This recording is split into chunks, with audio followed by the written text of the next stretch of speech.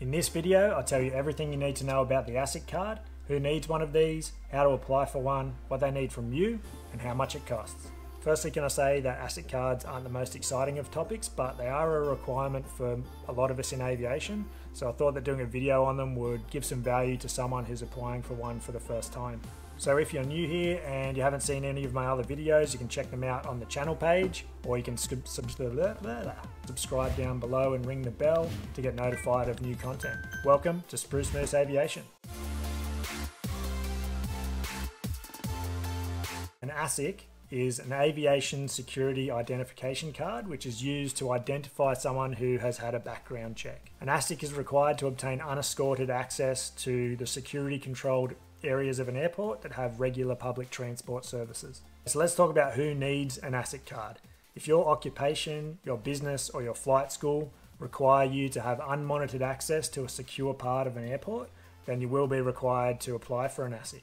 There are three different types of ASICs. There's a red, a grey, and a white ASIC. The red and the grey ASIC are for people who are working or operating within the security areas unattended within an airport. And the white ASIC is for people who have passed a background check, but you're still not allowed to operate or work within those security areas unattended. So how long is an ASIC valid for? For most applicants, the ASIC will be valid for 2 years, and it's based on when the AUSCHECK background check is approved. So it'll go to the end of the month of whatever date the AUSCHECK background check was approved. And this also applies for renewals of ASIC cards as well. The card expiry is printed on the front, so I use mine as an example. May 2023, so the end of May, which would be the 30th of May in 2023, this card will expire. In some cases you can get a shorter expiry than 2 years, mainly for applicants that are under the age of 18 or have been issued a conditional ASIC.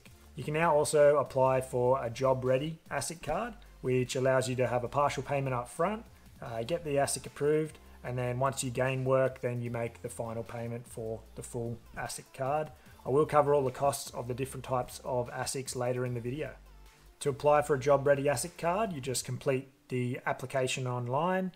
Once your background check is approved, you'll be issued a certificate and you can show that certificate to potential employers. So let's cover the application process for an ASIC. The two main providers of ASIC cards are Aviation ID Australia and Veritas. Veritas. I'll be using these two for the basis of the following information when it comes to the application process. Step 1 is the online application. It takes about 10 minutes to complete, and you'll be asked to provide some information like 10 years of your address history, so where you've lived in the last 10 years, obviously your ID, so 3 forms of ID, a passport style photo, and your proof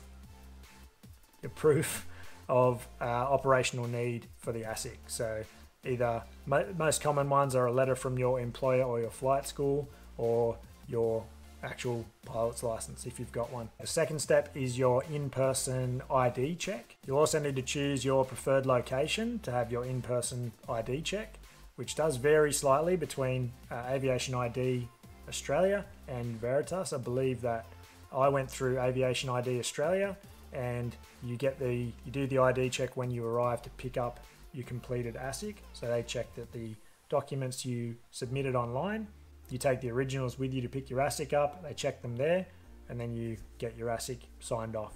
With Veritas, I believe that you go to an Australia Post, they use Australia Post, so you go to an Australia Post, they can certify your documents when you apply for the ASIC, and then the ASIC gets sent out in the mail. So either way, you do it at the start or you do it when you pick it up. If you don't have copies with you at the time of your ID, say your birth certificate or your passport, then you can still start the application online and then just verify those at a later date. Step number 3 is the AUSCHECK approval. AUSCHECK are an external government department that are responsible for conducting the background checks. They generally take between 2 to 6 weeks. Sometimes they're quicker, sometimes they're longer, but it'll all depend. If there's any delays, it'll all depend on AUSCHECK. So be patient, because the providers are normally pretty good at contacting you as soon as they've heard from AUSCHECK and the background check is complete. Step number 4 is the delivery of the ASIC. As soon as you've done your background check, the provider has received notification from AusCheck, you've done your ID check, then it'll be posted out to the address or the pickup location that you put in your application for the ASIC. Step number 5 is returning your old ASIC card. You are required to return an ASIC card within 30 days of its expiry, or if you no longer have an operational need for an ASIC card. I'd suggest trying to. I haven't heard of anyone who's been fined for not returning an ASIC card, but I'd suggest sending it back with a new application if possible, or returning it as soon as you get your new ASIC card.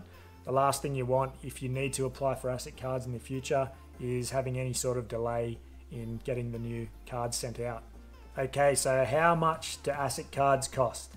Well, it's a little bit more than smashing the like button down below. That's free, and it does help this video reach more people. So if you can do that now, smash the like button, I'd really appreciate it. Okay, so I'll bring the prices of the ASICs up on the screen here for you. The under 18 ASIC card application is $177.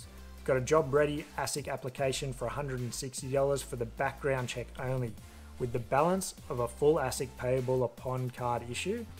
Replacement ASIC card application fee is $99. The white ASIC card application is $190, and the grey and red ASICs are $257. Just remember that these prices are current of this video being posted. Thank you for watching, and if you're new here, please consider subscribing. I'll put the logo up on the screen here for you that you can subscribe with.